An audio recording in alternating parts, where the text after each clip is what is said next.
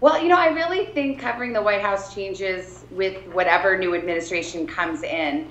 And I don't think I'm saying anything out of line or controversial to say that there's never been a president like this one. And so I actually was just talking to one of our White House correspondents the other day, and I was saying, well, when we came in with Obama, it was the same thing. And then I was like, no, never mind. It's not at all the same. I can't even compare to what you guys are doing. I mean, obviously, there's a certain contentiousness between the press corps and the Trump White House. But I will say that that is also quite natural, and it may go a little farther in this particular case. But I mean, every White House tends to have an adversarial relationship with the press, and that's part of what would be expected in our democracy.